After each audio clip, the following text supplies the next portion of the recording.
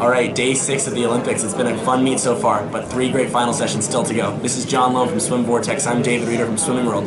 We're here in the main press center at Barra Olympic Park, and we're going to discuss what's been going on in the pool, John. I think the best place to start, the men's 200 butterfly final from Tuesday night. Michael Phelps winning his 20th gold medal in very emotional fashion. Yeah, it was vintage Phelps. Anybody who was paying attention to the coverage knows that he was going into a race in a showdown with South Africa's Chad le Clos. Le Clos, the guy that knocked him from the pedestal 4 years ago in London. If anybody was watching, they saw a little shenanigans going on in the ready room. Le Clos shadowboxing in proximity to Phelps, even shaking his legs out really close. Michael's face said it all. He was ticked, and the last thing you need to do is tick off the greatest Olympian of all time. We've been saying, you don't poke the tiger. Well, when we saw Michael come into the finish, take a half stroke to get to the wall, his celebration, it just revealed how much that meant to him. He was up on the lane line. I can't ever remember seeing Michael celebrate on a lane line. He gave a little bring it to me type of reaction. That gold medal meant a ton to him, but I think for a great deal of the reason was because he was challenged. He was called out. When are these guys going to learn?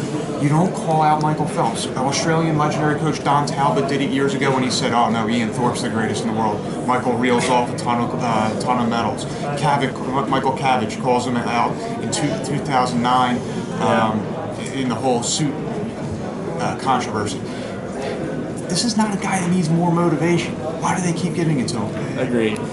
And it wasn't like he needed motivation for the 200 fly anyway. After what happened 4 years ago when le Clos touched out Phelps, Phelps was already so motivated in that event just to get that title back. We saw how much it meant last summer in San Antonio when he went 152.9. And the kind of neat thing was Phelps didn't have to go that fast. He did what he needed to do, and it was his greatness that got his hand on the wall. And then le Clos, who we thought was going to swim well after he got the silver in the 200 free, fades all the way to 4th. His fly not really where his freestyle is right now.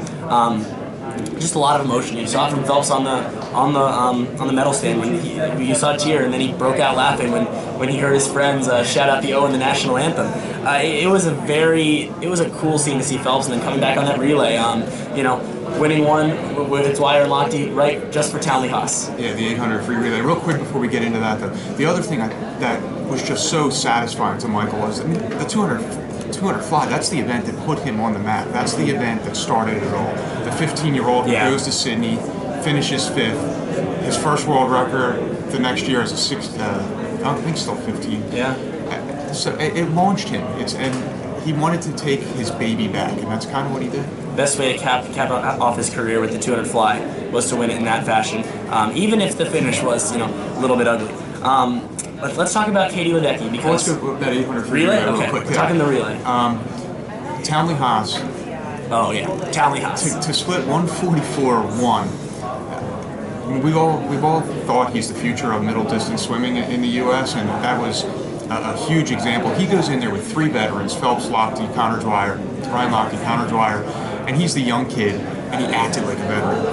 He came through like he'd been in that situation before multiple times. It was just a terrific performance. It was, and he said he got so amped up for the relays. That's part of the reason why the U.S. team is swimming so well this meet, just because of that energy going around the team, and every single swimmer in the mix zone talks about it. But you're right, that was just a glimpse of what Haas can do. I think sooner rather than later, he's going to be the best 200 freestyler in the world. That was the fastest split by a lot over James Guy, who again happens to be the world champion in the event. We're going to see a lot more out of Townley Haas. Now we'll get to Katie Ledecky, who is just still swimming out of her mind. 153.7, 153.8 in the 200 free, beating Sarah Sjostrom in the only race where she was really challenged. She just didn't back down. With her dominance in the other events, you think, oh, maybe this is the one that she has a shot to lose in, but she just doesn't lose races. And the key to winning that race was that was going to be the difficult jewel of her Triple Crown. We've been talking in the lead up to Rio, Debbie Meyer, 1968, the only person to ever win 3 freestyle titles at a single Olympics.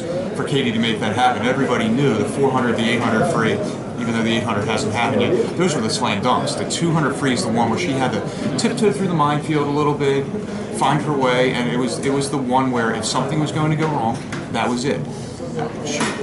She just put her will out there, took the lead at the 100, and and wasn't going to yield to Sarah Sojstrom, who deserves a ton of credit because she actually outsplit Katie now by 0.03, 0.05, little margins on the last half. But she's put together a gutsy race and gave her as much of a push as anybody in the world can do right now. And nice swim as well for Emma McKeon to get third in that one. But you're right. Isn't going to be beating the 800. And she said she almost threw up. I mean, she's a racer. She is not just good. She knows how to race. Let's talk very quickly about last night's finals. The women's 800 free relay, no real surprise to see the Americans winning that race. But the other three, you had no idea who was going to win the race, any of the races. And I think we were surprised pretty much everything that happened. Dimitri Balendin getting the win in the 200 breaststroke, Maria Belmonte in the 100 fly. But the one that I think is going to reverberate for years, Kyle Chalmers in the 100 freestyle. 47.5, a junior world record, just 18 years old. And he's the best 100 freestyler in the world. They've called Kyle Chalmers in Australia Prince Chalmers for several years now. That nickname kind of came along when he broke some age group records while being in Thorpe. Those are some lofty expectations placed on your shoulders when you're lumped into the same sentence as Thorpe. That kid was 7th at the turn, but you knew he'd be coming down the stretch as a freight train. That's his MO. That's what he does. He reels people in, and he did it to Nathan Adrian. But he wasn't the only shock of that event. Silver medal goes to Peter Timmers of Belgium. The last race of his career is what he said. Yeah. He's walking away after this. That's a hell of a way to go out. He said it was a big deal for him to beat Peter Van Hogenbahn's best time. He trained at the same pool in Eindhoven, and he did by 4 100ths, and that's kind of neat. A very surprising 100 freestyle final in it. Cam McAvoy out of it. Again, an Australian goes into the 100 free as the gold medal favorite for the 3rd straight games. Eamon Sullivan in 08, James Magnuson in 2012, and this time doesn't even come close. And Australia still finally gets off the schneid and wins this event for the first time in a long, long time. 48 years. Michael Wendon, 1968 in Mexico City. They've been waiting for this a long time. A quick note on Cam McAvoy. It was a disappointing swim. We all thought he would be there for the gold medal mix. As much class as I've seen on the deck in a long time. Chalmers waited for McAvoy to come out of the pool. When McAvoy came to him, he raised his hand and gave him the point of, "You're the man," almost like showing the crowd, "Here's the man." And Chalmers, you have to say that he's going to be the man for a long time in the 100 freestyle. At 18 years old, to win a muscle-dominated event where strength is such a key in a sprint freestyle, but he's a big boy, but he's not cut up in muscle like some of these other guys. Who knows what he's capable of. That event's going to be interesting for a few years now. Adrian, I don't think, is going anywhere. Great swim for him to get the bronze. And then also in that field, two guys who I think could be thorns in Chalmers' butt over the next few years, Santo Condarelli and Caleb Dressel. Big first final experience, especially for Dressel. Sprint freestyle is going to be really fun to watch. Yeah, those three, I think, will be leading the way. Let's talk about tonight's 4 finals on the slate. The women's 200 breaststroke. Again, absolutely wide open. It's going to be curious. Taylor McKeon of Australia is the only one under 222 going into the final, but really, it may be like the men's 200 breast finish was, where you could throw a blanket across the pool and it was going to pretty much capture everybody under it. Yulia Efimova is the X factor, the question mark in this. She's taken out her preliminary semifinal very slowly. And just her MO. Not quite as slow as she's been going at, and then she's been reeling people in. If she gets some early speed, she could take the gold here, and then again the doping controversy will arise, and she's been part of that whole theme this week, and who knows what the reaction would be. Balendin won gold in the 200 breast on the men's side from lane 8. I think that's Kira Smith in lane 8, so keep an eye out, just because apparently there's something about the 200 breaststroke this week just totally being anyone's game. The men's 200 backstroke, and I think you and I agree, this will be a great race between the favorite coming in, who was Mitch Larkin, but no one has looked better this week than Ryan Murphy. Just toyed with that field in his semifinal, which he won last night. He took a bath in the semifinal. He did. Stepped off that last wall, and then he shut it down again. Yeah, he was just strolling, especially the last 25 meters. His turnover rate was just la-di-da. Yeah. He is in such a good place, 51.97 in the 100. He's carrying the endurance. I don't see him losing that race tonight. Evgeny Rylov looks okay, the European champion. He looks strong, but I don't think anybody's going to be able to stay with Murphy, especially when he shifts over that last half. Yeah. And the guy with the highest ceiling to do so is Larkin, who says he bounced back okay after the 100 back. Said he got over it because he knows there's nothing he can do about it now. Murphy says 2 different strokes, the 100 and the 200. But you're right, he has looked really, really solid. The men's 200 IM, I think the race that everyone wants to see tonight. It's Phelps versus Lochte, part 157, and that's going to be great, but God, Koski Aguino could win this race. Well, not only is it part, whatever it is, it's the last one. Yeah, it's the last one. And anybody in that building tonight has to just savor this moment. We've seen these guys duel since 2004 when they went gold, silver at the Athens Games. They've battled it out at World Championships, at additional Olympiads, and here we are at the last chapter. And you're right, Kosuke Higino of Japan, the 400 IM gold medalist from night one, is going to be in the mix.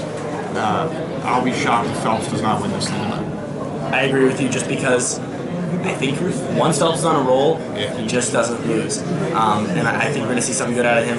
While we're on the subject, Phelps does have a quick double. He wanted to get in the second semifinal of 100 fly. He didn't pull that off. So By an extra 5 minutes Yeah. or so.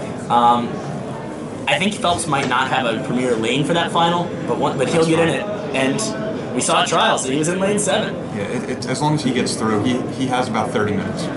And at 31, that's not what it was for him when he was 19 and 23. But like you said, just grab a lane. Yeah. Preferably not 1 and 8, but grab one of the top 6 and you'll be fine. Yeah, Phelps should be very interesting in that 100 butterfly. In both the 200 IM tonight and the 100 fly tomorrow, trying to become the first man to ever win 4 straight golds in one event. First No one's ever won. swimmer period, Yeah. only the 4th person in Olympics history, regardless of sport. Yeah. No one has even won 3 in men's swimming, so we'll see if Phelps can pull that off. Chances are in one of the 2 he will be good. And then the final race tonight, the women's 100 freestyle, and we think Kate Campbell has a lot left to give. Sarah Sjöström's been looking good, but the one that's most impressed me is Penny Oleksiak. 16 years old from Canada. She and Taylor Ruck, the first Olympic medalists, period, born in the 2000s. I think we both agree Campbell's going to win it, but the fact that what Oleksiak has done, what she has done, I think it's scary. Tonight's the night that Kate Campbell puts that last piece that she's missing to her sprint dominance. She gets her individual Olympic title. But yeah, Penny Oleksiak is going to make women's swimming fun in the next few years. She even threw together a 154 and change split on the end of their 800 free relay. Only the medalists did that. To secure them the bronze, to secure Canada the bronze medal. Not only is she just talented, she seems like a gamer. Yeah. You gotta love that. You gotta love a girl who feeds off of pressure situations. Just coming through in these wide open finals, the 100 fly, getting ahead of Dana Ulmer. That split on the relay last night. In a situation where few expected Canada the medal until like yesterday. It's been very, very impressive. The Americans looking a lot better in this event than they were at trials. Simone Manuel had a best time in the semis last night, and Abby Weitzel got in there as well, though not looking as good. It will be very interesting to see. I doubt they will medal, which will actually be 3 women's individual races in a row they haven't medaled in, but still, I mean, just what they've done to get to this point is a big step forward, and it helps their medley relay coming up. To medal, it'll take about a half-second drop at least, because I would expect 52 mid to be what it takes to reach the podium.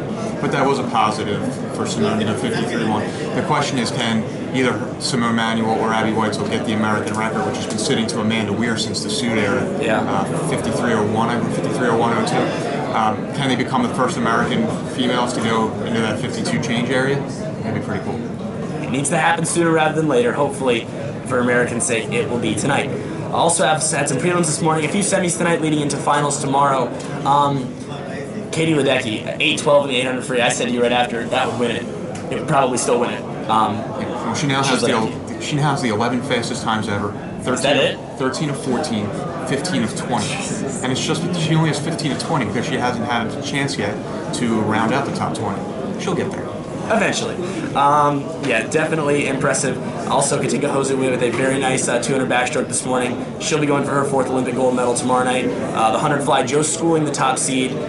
He's going to be a threat for a medal, I think. Sure is. And Andrei Govorov in the men's 50, a wide open race with Florent Manodou, not quite at the top of this form, but we'll be interested to see how that one turns out as well. I think Florent Manodou is going to be there in the final. He had a terrific split on the end he in their 400 freestyle relay. The amazing thing in the 50 free today, 13 out of 16 times for the semifinalists, under 22 seconds.